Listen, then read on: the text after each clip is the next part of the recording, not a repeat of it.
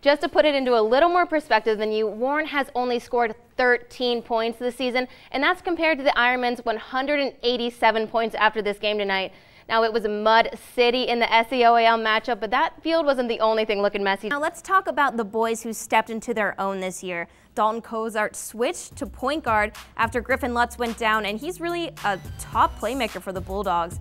I'm your online host, Danny Dean, and I am with Athens reporter Tony Hyman. Tonight, you went out to River Valley to see the Bulldogs take them down 57-41. But let's talk about the peaks and valleys of River Valley tonight. Warren didn't even get on the board until the fourth quarter, but hey, even though it was a messy win, Galley Academy has to feel good to finally get that win. So the Vikings are moving on, but unfortunately, we are moving on from crowning the heroes of the week, but exciting things are still to come. Next week, we reveal the 2016 All-Hero team. Both teams were hungry for that win, Justin. The Blue Devils and the Warriors, they laid it all on the field tonight, but I can't give away the winner just yet.